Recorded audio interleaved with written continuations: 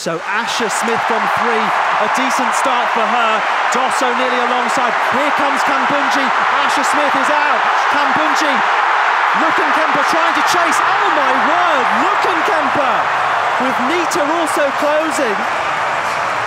That had way more drama than we were anticipating, and you could even write. So, in the end, Neita fastest qualifier, but we don't break 11 seconds. At least that's what the clock stops at. 11 dead. Kambundji just looking. It's been given to LÜCKENKEMPER, who does incredibly complete the set. Bronze, silver and gold across the last 3 European Championships. Well, that is truly incredible.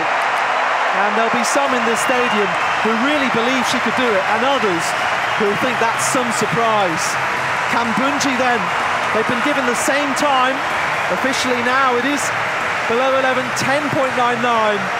And it means so much to LÜCKENKEMPER. She won the relay bronze medal in Eugene, where unfortunately the Brits, from their point of view, faltered with that injury to Dina ASHER-SMITH, who wasn't recovered.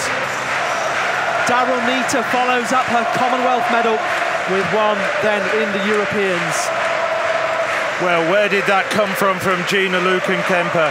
Out in lane 6, and there was absolutely nothing to suggest in her pre-championship form that she was going to challenge the likes of Mujinga KAMBUNDJI and Daryll NEITA, nor Dina ASHER-SMITH, whose injury issues came back to haunt her. Look at the tears flooding down. Germany's first champion at the sprint since Verena Seiler 12 years ago. KAMBUNDJI, well, she got a bronze 6 years ago on home soil when they were in Zurich, was aiming just to become the second Swiss woman ever to win a European Championships title. She got so close, it came down to thousandths of a second. Once again, Daryll NEITA just denied after looking so good in the semi-finals. After that, everyone was a long way back. It was those 3. We'll try and give you an update on the situation with Dina ASHER-SMITH, but it did look as though it was the problem that plagued her in the relay in Eugene. Well, the medics just paying some attention to LÜCKENKEMPER. I think she just took a bit of a knock on the wrist as she fell over the line. And LÜCKENKEMPER just comes from a long way back.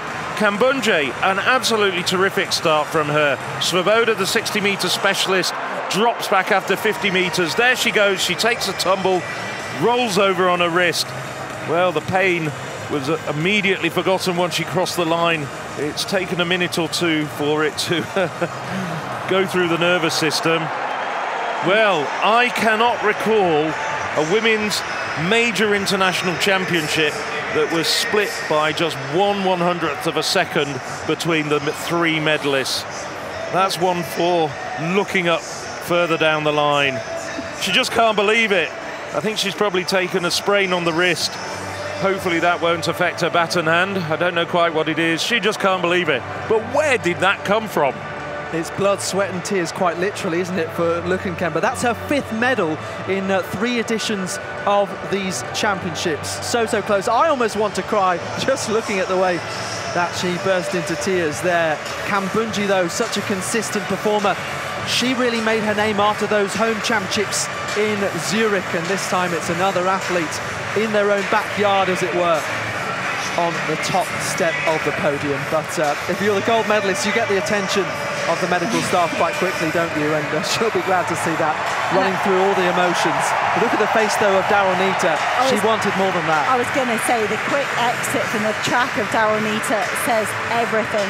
She was brilliant in the semi-finals, dipping underneath 11 seconds, and just, as you said, Phil, maybe letting the occasion get the better of her. She just looked tense, couldn't quite push past Kambundjji and LÜCKENKEMPER in the closing stages. And Kambundjji as well got a lightning quick start, did super well to hold on to 2nd place. And a shame to see Dina ASHER-SMITH. She threw her hands up when she had to stop in frustration.